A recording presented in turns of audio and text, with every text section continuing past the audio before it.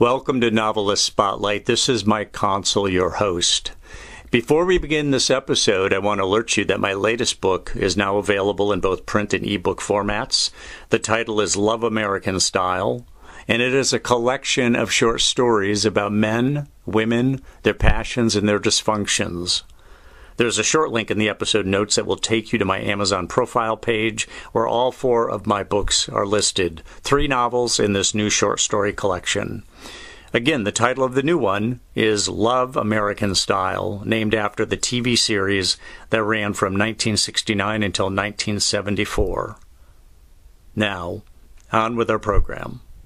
In the spotlight is Tom Zoellner, the author of 9 nonfiction books, including Island on Fire, The Revolt That Ended Slavery in the British Empire, which is the winner of the National Book Critics Circle Award for the Best Nonfiction Book of 2020 and a finalist for the Bancroft Prize and the California Book Award. He works as a professor at Chapman University and Dartmouth College and as editor-at-large for the Los Angeles Review of Books.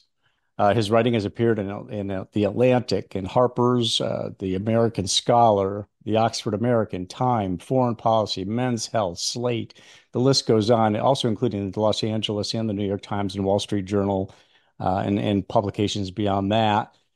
He is a former staff writer at the Arizona Republic and at the San Francisco Chronicle, and the recipient of fellowships from the National Endowment for the Humanities and the Lannan Foundation. Tom Zoellner, welcome to the program. Thanks, Mike. It's good to be here. Good to have you. I see that, your territories and mine overlap a bit. Did you grow up in Tucson? Is that home to you? I did indeed grow up in Tucson, Arizona.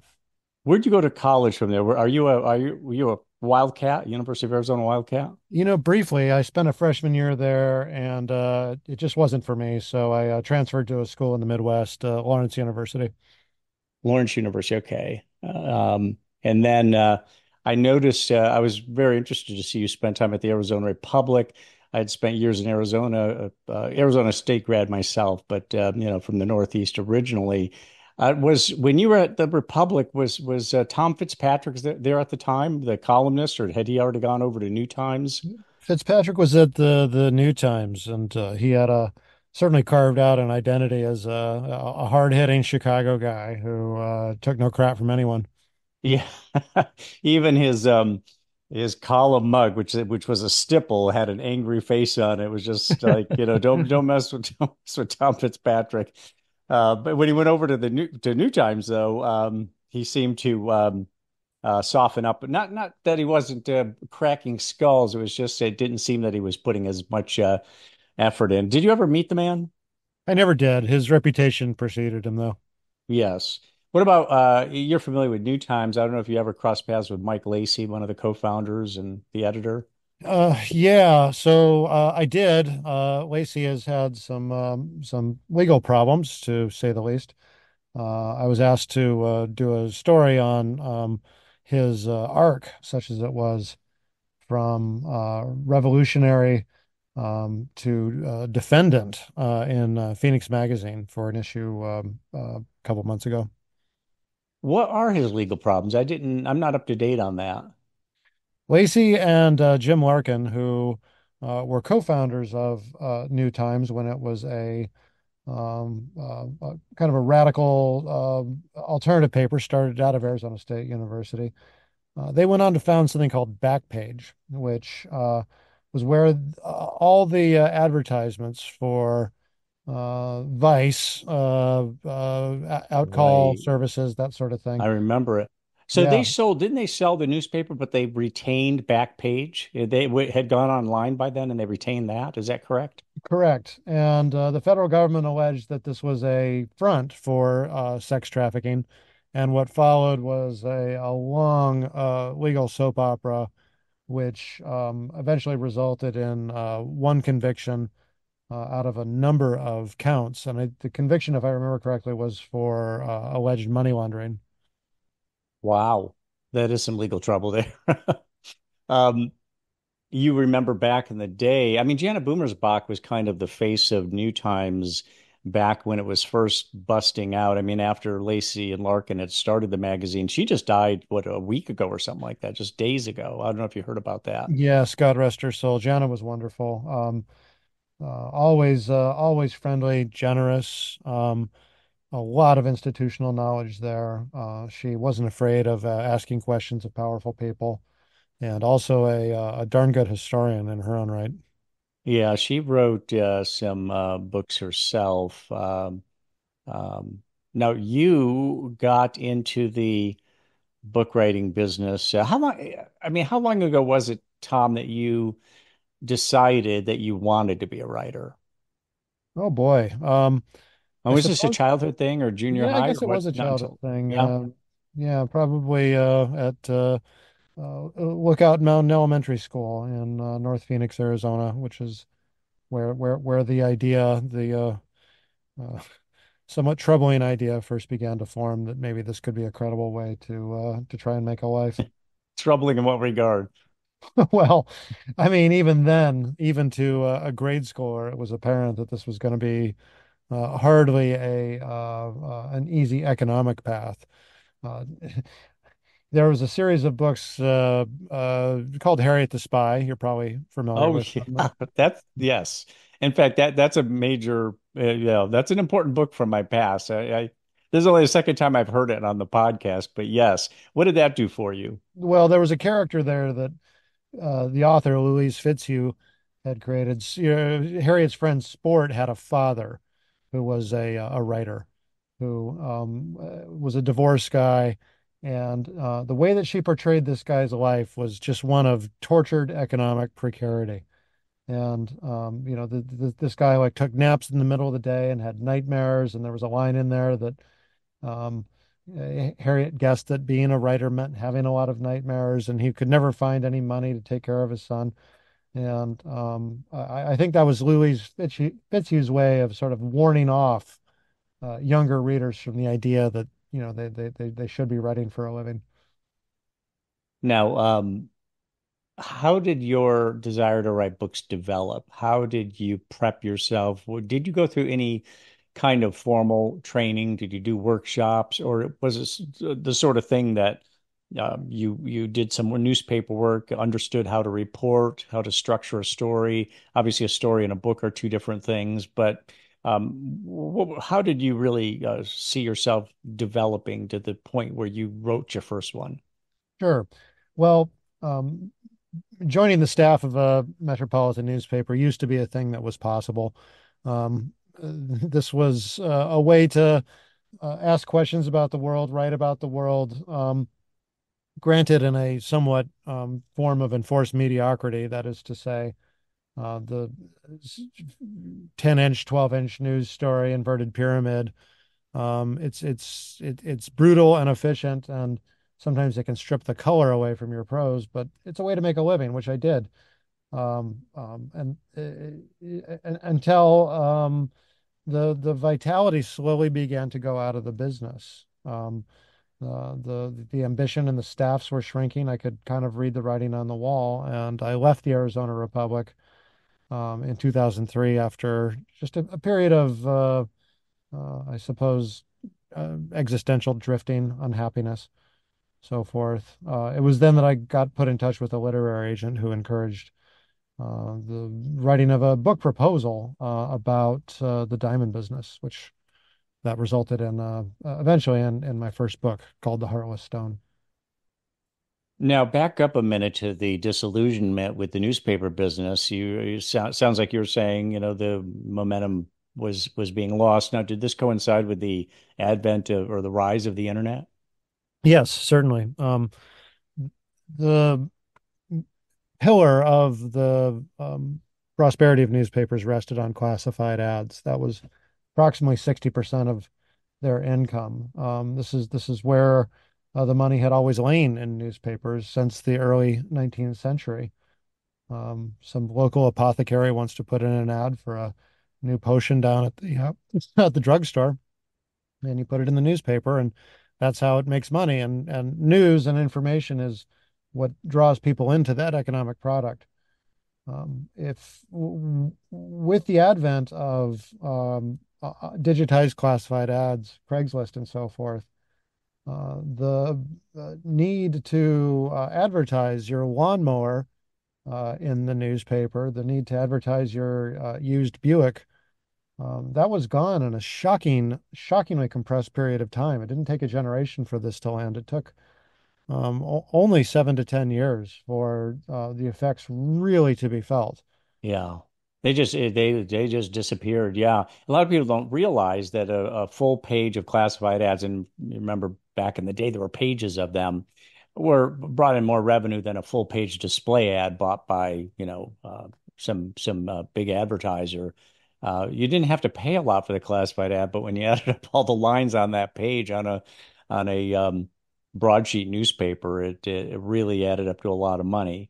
But it made so much sense that it would go online because it was so much it was searchable instead of just looking for the headline and then going down ad by ad looking for what you're looking for. But it was devastating. It was really killed off a tremendous amount of the newspaper business. I mean, literally Sure. And driving all some of them those, out of business. yes, all those executives, by the way, that paid themselves such handsome salaries at media corporations such as Gannett, they should have seen this coming. They could have gotten ahead of it somehow. They could have put their branding on it and made free classifieds, free searchable digitized classifieds, part of the portfolio of what newspapers were doing. And instead, they completely lost control of it. And so that's, I think, a part of my historic resentment of newspaper company executives, not just for the, stingy vision they had for the news, but also their incompetence when it came to forecasting these trends. Yeah, it's was really one of those situations where they had a model that worked and they didn't see the train coming straight at them. They should have, like you said. It was obvious. It was obvious if you spent any time on it, just looking at the threats to your business. But that was, I mean, really, the internet kind of launched a whole new threat assessment. Industries, I mean, you even see Kodak that didn't see digital coming and got wiped out.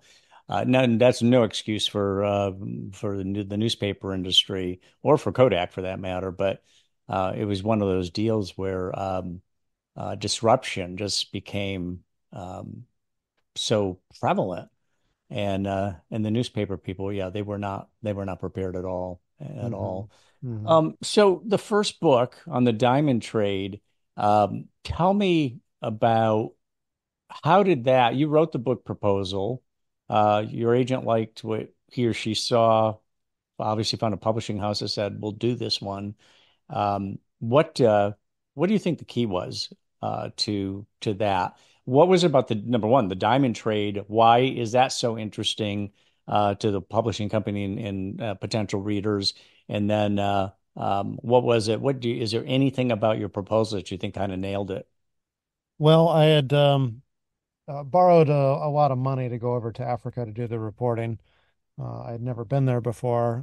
This is the place where I reported the first chapter was one of the true tragedy spots on the continent, a place called the Central African Republic, former French colony that had been the subject of just heartless extraction on the part of the French with very little thought to infrastructure, transportation, education.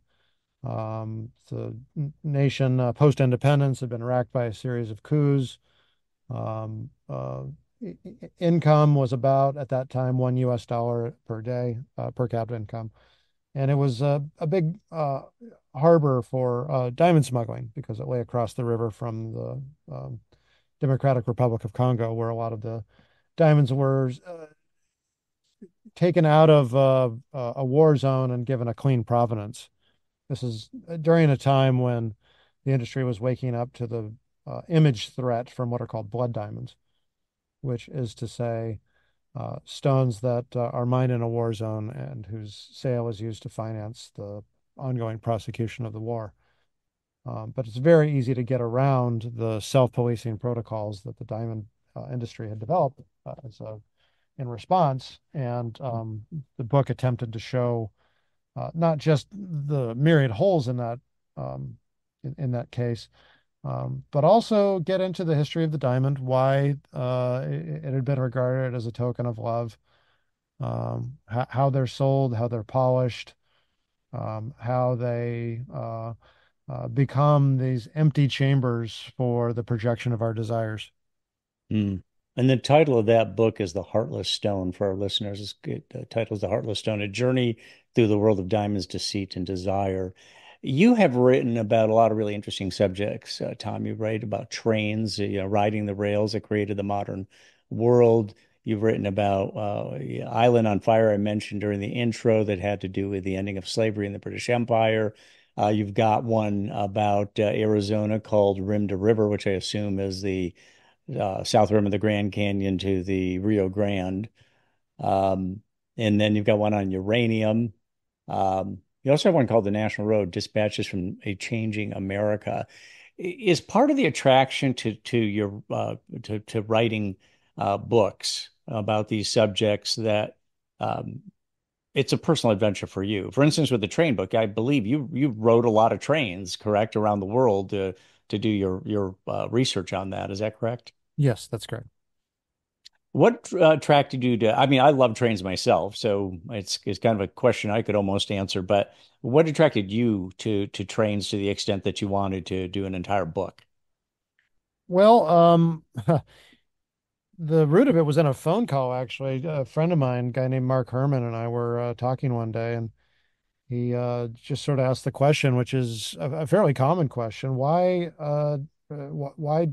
are European nations so well wired when it comes to getting around, not just ordinary suburban business commuting, but also being able to get from major cities to the countryside with at low cost and with little trouble? Why isn't the United States like that when the United States was the world leader in railroads um, in the late 19th, early 20th century? And said, "Gosh, I don't know. I don't know the answer to that question." And it led to an idea of charting rail travel as a force in global society that determined the shape of our cities, the sound of our music, the way wars are fought, food production, the way cities are laid out. All kinds of things can be attributed to this tremendous economic and social force of the railroad.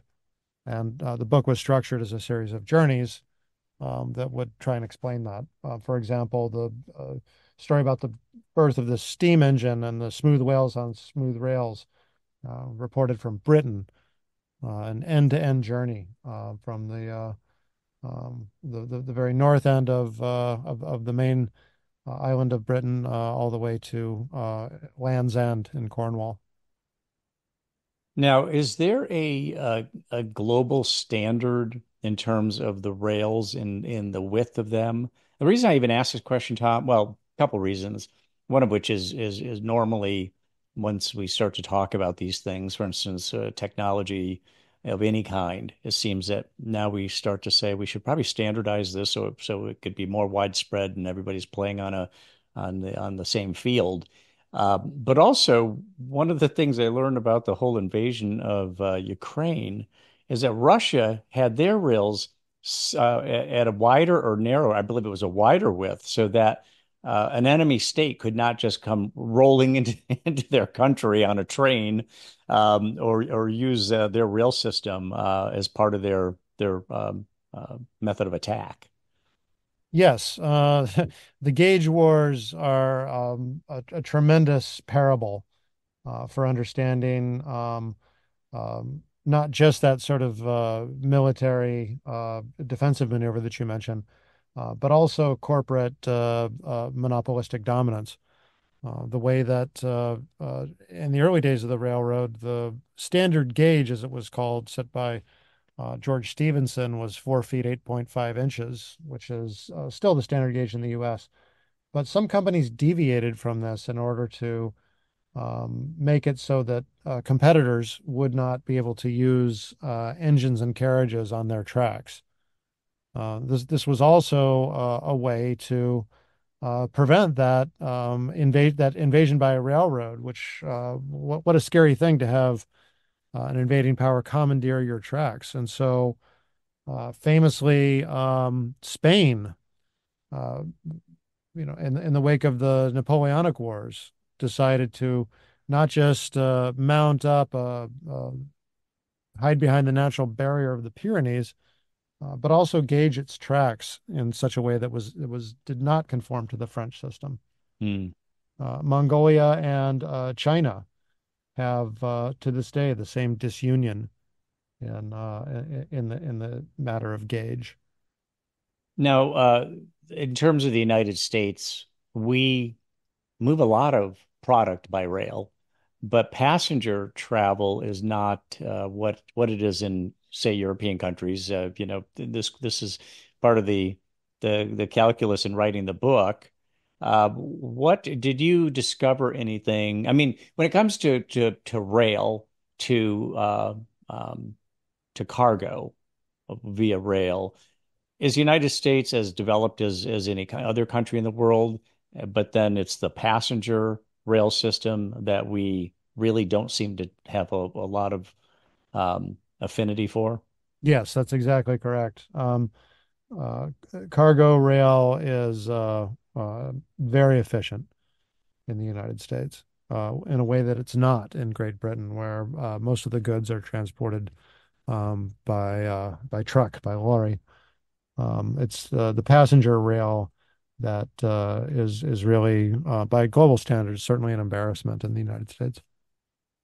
What happened with passenger rail? I mean, if we developed a rail system and it was a source of national pride, why did we not see that moving people made a lot of sense as well? Do you have an answer to that? Yeah, I mean, it was always um, a bit of a loss leader for the U.S. rails because of the way that you need to service passengers in a way that you don't need to service cargo. Passengers have biological needs. They can be unpredictable, whereas there's a predictability to freight. What happened was after World War II, uh, Europe was, of course, in smithers. Many of the tracks had been bombed. There was a massive package of global financial aid aimed at rebuilding the European continent, and this money got distributed to existing bureaucracies that were able to handle it. And in Europe, uh, France, Germany, etc., enormous resources, political prestige was tied up in the rail ministries. So when it came to accepting these bags of money, that was a natural place for it to go, and to repair all of these vital connectors between cities, which had been left ruined. The United States did not have that problem. There was no need to rebuild ruined tracks. There was a need, however, to uh, connect growing suburbs with city cores with something efficient and flexible. That is the automobile. Um, Detroit had a big lobbying presence in Washington. The Texas oil industries were flexing an enormous amount of clout, and they worked together to convince Eisenhower and the Congress of the need for a federal interstate system. Certainly, Eisenhower wanted it for his own reasons, which is to say the fast evacuation of cities in the event of a nuclear attack. And he famously had been impressed by the German Autobahns when he was a young general right after World War One, crossing the European continent. Interesting. So, let me ask you about your book, The National Road. The subtitle, again, is Dispatches from a Changing America. It's a really divided time in America. A lot of people feel like the country is changing, maybe changing too rapidly, not changing for the best. Give us a sketch of the book. What did you discover in terms of how things are changing in America? Well, in a number of ways. I've got a chapter there on Dollar General stores, the rise of what's called little box retail as opposed to big box retail. These kinds of really impressively laid out successors to the five and dime, which you see in small towns across the United States that have lost their Main Street merchants. And it's a real mixed blessing. I mean, this does get cheap goods into the hands of people who don't have a lot of money to spend on basic items. But if Dollar General's moving into your town, it's generally not a good sign. They tend to target declining communities. That's a way that the United States is changing. Another way is that we're just not moving around as much as we used to. Today's Americans have changed zip codes at a lower rate than almost any time in our history since the 1920s. Why is that? We're tending to stay in place. This is the flexibility of work on the internet for one thing. For another thing, it's the stagnation of wages, the ways that people tend to struggle to find work in some of these declining areas, and they just don't move out of them. Hmm. Interesting. So, how did that idea come about? I just had all these ideas about the United States that I had witnessed during my years as a newspaper reporter, and it just seemed like I wanted to put it between two covers. Um, um, all of these disparate, almost impressionistic portraits of this incredible place that we call the United States. One of my greatest influences is a former reporter, actually, for the Chicago Daily News, a guy named John Gunther, who is best known for writing a series of books called Inside, that is, Inside Europe, Inside Africa, Inside USA. I had read Inside USA at a young age. I was in my teens maybe, and this book was published in 1950. It was a narrative catalog of of the country, written at both a short and long distance, which is to say, it reported on who's the governor of Kentucky, what's the state of the Florida citrus business, those sorts of things, which are obviously malleable. But he made many durable observations about the American character that really hold up through the years. And so, if that book had a an avatar, it would have been Gunther. Hmm. Yeah, I want to ask you about one more of your books, and then I want to talk about what you teach at Chapman, how you teach at Chapman and at Dartmouth, and also talk about what you're working on now or going to be working on next. So, Rim to River is the one I wanted to ask you about. It's subtitled "Looking into the Heart of Arizona." Now, you grew up in Tucson. You Correct. know and you've worked in the state. Do you know a great deal about it? Is that why you picked Arizona, or is Arizona kind of a singularly fascinating state among the 50? Yeah, both those things are true. It's I argue that much of what happens in America or will happen in America is you can see the foretaste of it happening in Arizona. It's a place that I just have never been able to get uh, uh, out of my system. In 2019, I took it upon myself to walk across it from the north border at Utah to the southern border at Mexico. That was a journey of 790 miles, and And you that walked the was whole thing, I walked and the whole thing. you did it by yourself. Yes. What time of year was that? That was September to November. Okay, so the cooler weather, but nonetheless, there's a lot of threats other than just the scorching hot summers. There's rattlesnakes and all kinds of other things. What did you um, I'm just curious whether you ran into any precarious situations along the way where you felt threatened. No, there was one point where I came close to running out of water, which was a bit terrifying. It was out, of course, in the middle of nowhere, and I was just very, very lucky that the certain springs were flowing. So you knew where these springs were, but they don't flow continuously. Yes, So you were, and this was good pure water. But you were, yeah. So you kind of lucked out at the same time.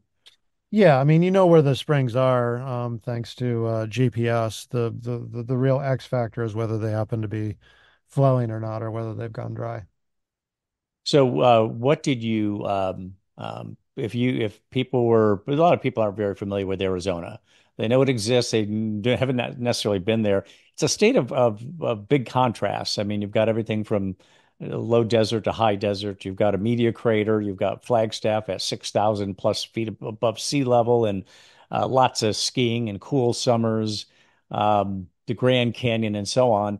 What would you tell somebody about that particular book that kind of is maybe some of the takeaways? Well, the walk itself is used to structure 17 essays about the place, similar to the book about the United States, just kind of a narrative portrait, you might say. I've got essays in there about copper mining, about the state's history of violence, about the novels that have been written about it, how politics really works at the state capitol, a section on the extreme partisanship of Arizona, um, all the things that non-natives should know and that natives can appreciate. Now, would you say today the partisanship is not quite what it used to be? I mean, it's become basically a purple state, correct? Correct, but it reflects the United States in this way that you've got suburbs turning blue and the rural areas going even more red. Right. Yeah, we definitely see a lot of that. Were you inspired in writing that book by, and I don't know the timing on this, but Bill Bryson, who's written some terrific books, um, did one called A Walk Through the Woods. Did that inspire you at all? Was that the inspiration, or was it influential at all for you, or have you even read it? Yeah, it's a good book. Another of Bryson's books, which doesn't get nearly enough attention, it's actually his first book called The Lost Continent, which is an account of a road trip, sort of like Blue Highways by William Least Heat Moon or Travels with Charlie. It's Bryson's own kind of motoring journey through his home country after spending a decade in Britain. It's pretty good. Now so you're a nonfiction writer. I mean, this is actually a fiction podcast, but I have nonfiction writers on from time to time. We had the great Gay Talese on here before, and there's so much to be learned from anybody who writes, really, writes professionally. What about, and I believe, check me on this, but I believe you tried your hand at fiction writing, just decided you like the nonfiction writing better. Was that the case? And what I'm leading towards is kind of the distinctions that you see between writing fiction and writing narrative nonfiction. Sure, I think writing fiction is tremendously difficult. My hat is off to anyone who can do it. I certainly have tried. I don't think I have much talent for it. The creation of a verisimilitude between what's on the page and what makes sense in real life. I mean, that's very easy to do with nonfiction. You just simply, observe and depict. With fiction, that's a whole nother step. And I just don't think I've been able to convincingly pull it off. Hmm. Gotcha. Hey, I want to get back to Arizona for a minute because one of the question I kind of vaulted over has to do with the U.S. southern border, which is such a politically loaded, well, all of our borders with Mexico. And you grew up in Tucson, you probably have a better feel for this than your average American. What are your thoughts on the U.S. southern border and this whole immigration thing we've got going on? Oh boy. My own view, this is a tremendously complicated subject, but My own view is that it's somewhat overblown, that the border is um, been porous ever since the Gadsden Purchase of of the 1850s. That this is a vital economic lifeline, not just for laborers from uh, Central America and Mexico, but also a lifeline for the Southwest, also a lifeline for industrialized cities, for farms in North Carolina, factories in Chicago.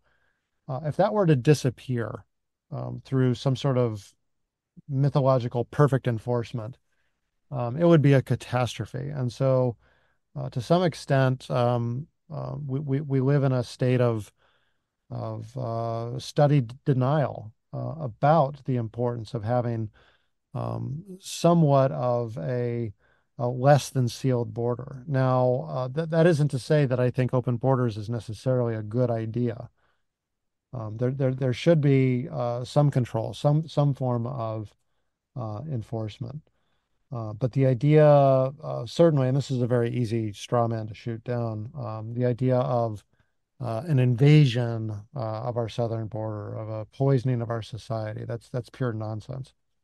Yeah, and that's the vernacular that we're hearing today.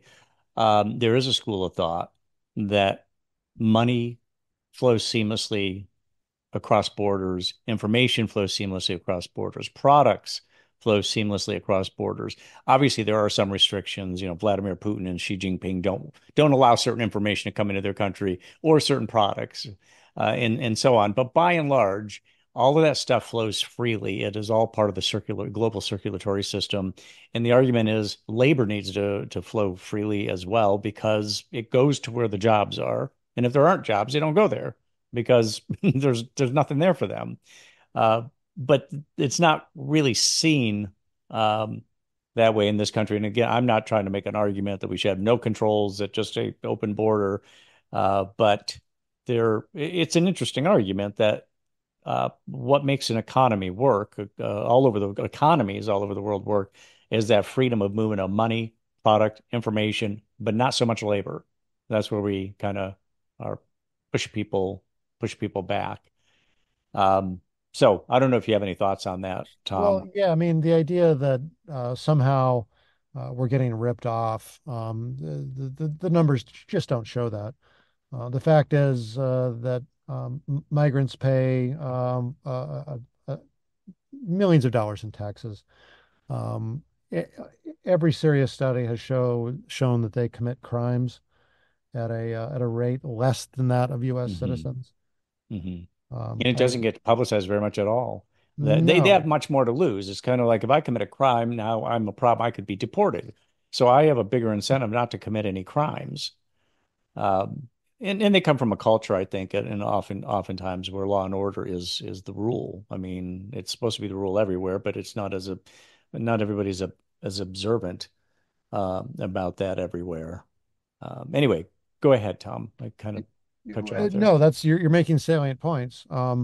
They come here mainly to work, and for it's hard to make generalities, but most of them, their goal is to get their families back home out of poverty through the remittances, and then eventually return home. They try to keep their heads down while they're here, understandably so. And I think there's a lot of people who don't understand what you just said, and that is that many of them want to go back to. They love their country. They want to right. go back. They're here for exactly the reason that you said, and eventually they decide they want to go back. I've worked with Filipino people who are here legally, and they say when I retire, I'm going back to the Philippines. It's far from an invasion. It's the opportunities here. I take advantage of that opportunity, pay my taxes.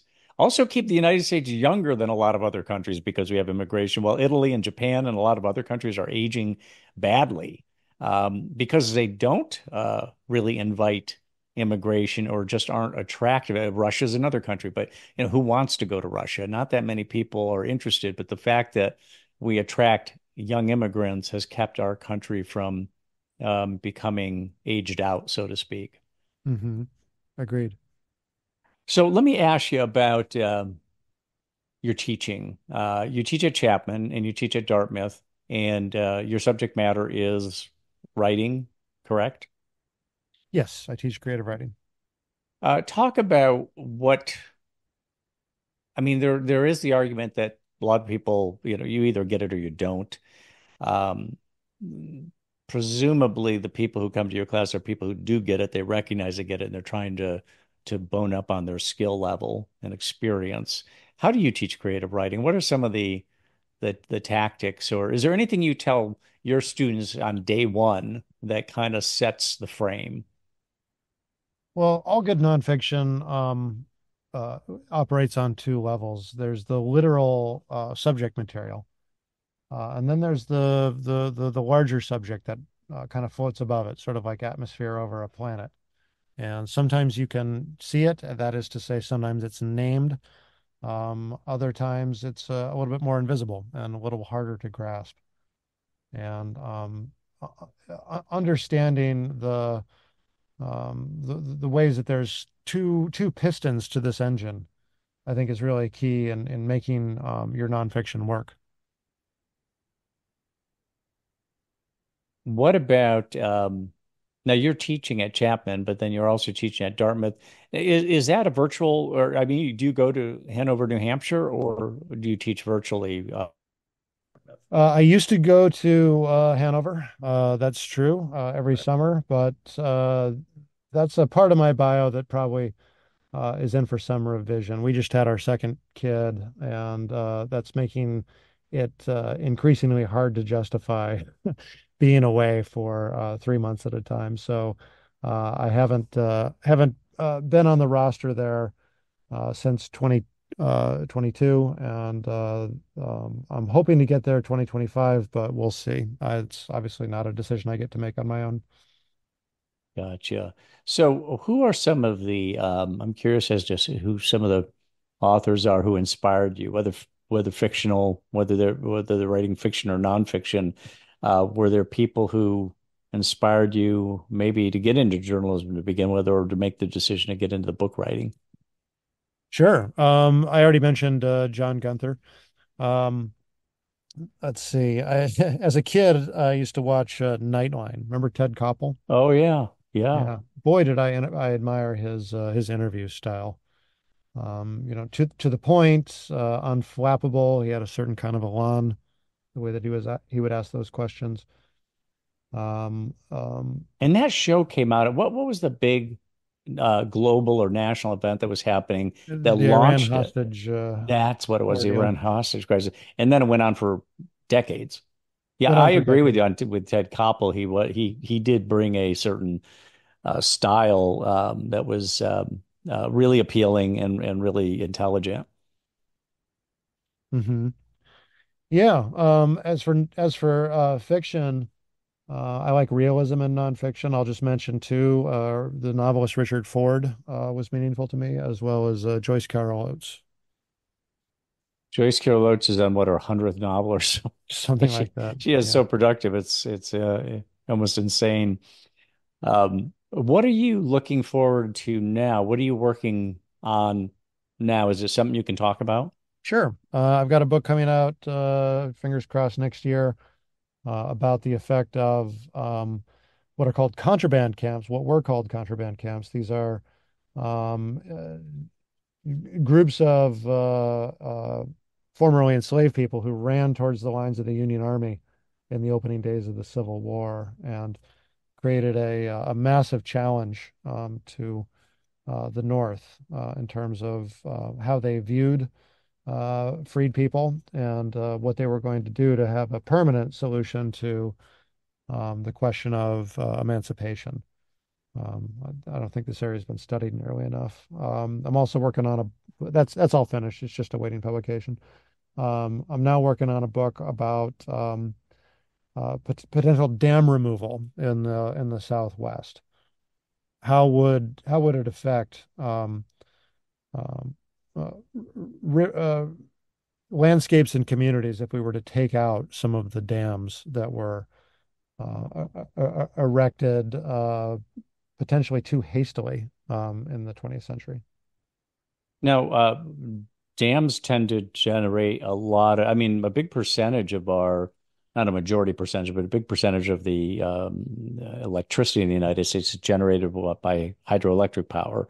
Um, what percentage of dams, do you have any, do most dams exist for that purpose, or are they put into place to create, lakes and recreational opportunities and to protect certain areas? Hydroelectric was always sort of an add-on. It's a minuscule level of the U.S. baseload. The major purpose of dams was water storage and flood control. So the how serious is that being looked at in terms of, okay, well, what if we were to take these dams down? Is that it's a serious conversation these days, or is it one of those things that we're just not going to go back, and there may even be prohibitive costs involved. I don't know. I think it should be a more serious conversation, and particularly in an era of greater strain on water supply, in an era where we have um, uh, an inability to predict future droughts. I think we need to seriously look at taking down some of these obsolete dams. We've seen successful examples of this in the Pacific Northwest for reasons having to do with fish habitat. I'm curious about what it would entail to restore free flowing rivers in some places where the rivers have not flowed in a long time. And would that actually be a benefit to the rest of the country to gradually phase out high moisture crops like hay and alfalfa, feed crops mainly, and take that out of the desert Southwest and maybe restore it to areas of greater moisture where it's, you know, more appropriate. Now, you have written about a variety of subjects, disparate subjects.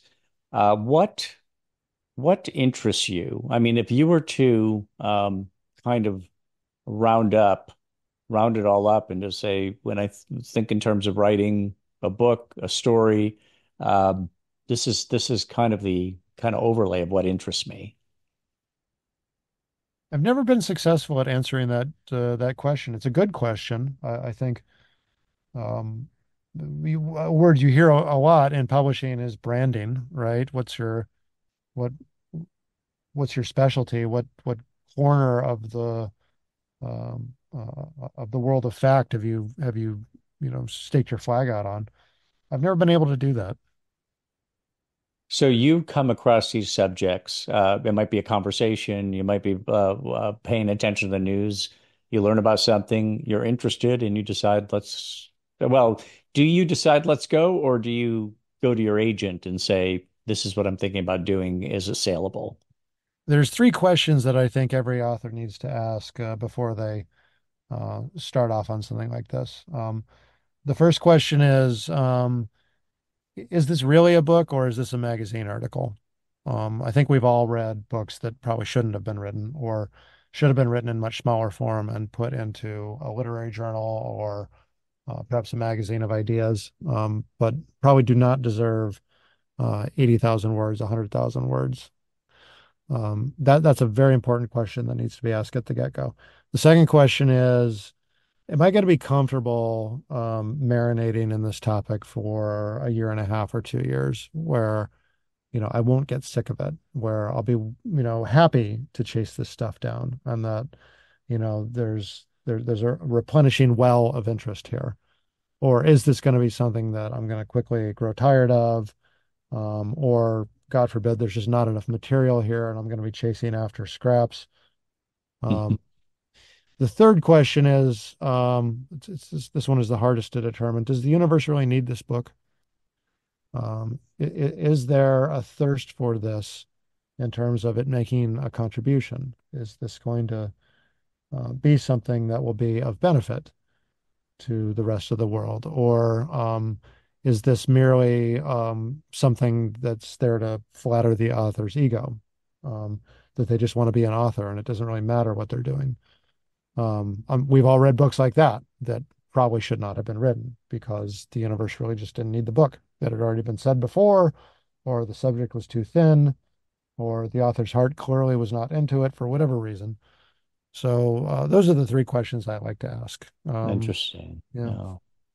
So you tell your students that as well. And what do you see as the biggest issue when you're teaching students and you're looking at the writing, you give them their assignments and so on?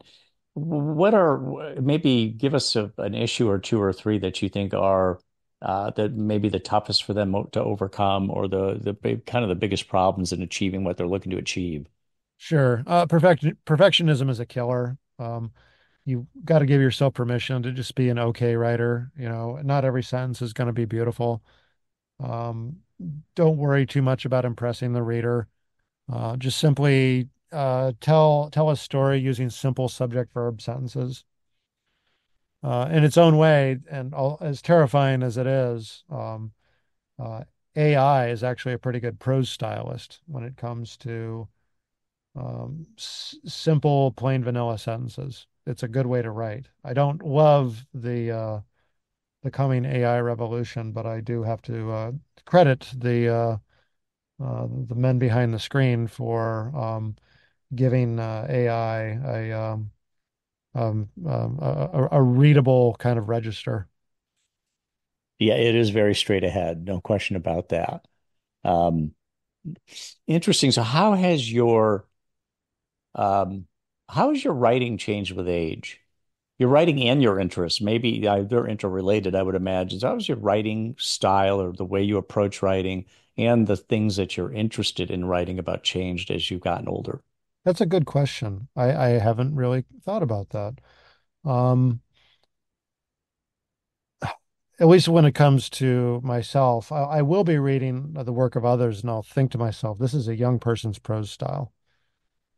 Um, and I mean that in both good and bad ways. Sometimes it can be um, uh, juvenile and undisciplined and trying too hard and full of flash that just isn't working. But sometimes there can be a vigor behind it and a limpidity, a fluidity with the language that just comes across as very youthful. And I'm not talking here about cultural references of the young. I'm just talking about um, a certain quality of it. Um, I I'm wondering how that's affected me. I've now been doing this for more than 30 years, and so you'd think that I would see a change the way that you see a change on your own face in the mirror in the mornings, right? I'll have to get back to you on that. Yeah, well, and it's probably so gradual. I think sometimes you look in the mirror, look at your own face, and we see that slow evolution. But the person who hasn't seen us for 10 or 20 years is like, whoa. I mean, they probably are going to be too kind to say, wow, you've aged quite a bit, pal. But it's such a gradual thing that when you're observing it, and then of course your writing style, your interests are going to gravitate probably fairly slowly. I don't think too many people have a revolutionary sort of sudden change unless there's some kind of trauma in their lives, a major loss or something like that. Hmm. Um, is there a subject that you have had in the back of your mind that you want to write about, but it's been just a timing issue, or there's some other impediment, but you still are thinking in terms of this is a subject I want to write about? Now, I might be asking you a question. It's like, sure, Mike, but I don't want to tell you because people are going to jump the gun on me. But even if it exists, even if it does exist, if the answer is yes, I'd be curious to know what kind of impediments stand in the way. Sure. Well, this summer I was going to go back to my dad's hometown in Kansas and write an essay about life in a small town. I've been going to this place as I don't want to say a tourist. That's not quite right because it's always been in the context of a family that's hailed from this town and people who knew my great grandfather and that sort of thing. Um, and I had meant to go out there this summer and just stay for about a week. But again, I'm a dad of young children, and the travel's been hard to arrange.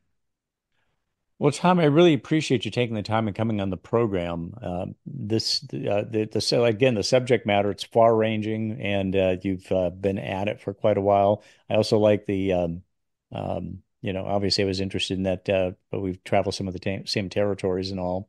Appreciate your time and best of luck with your new projects.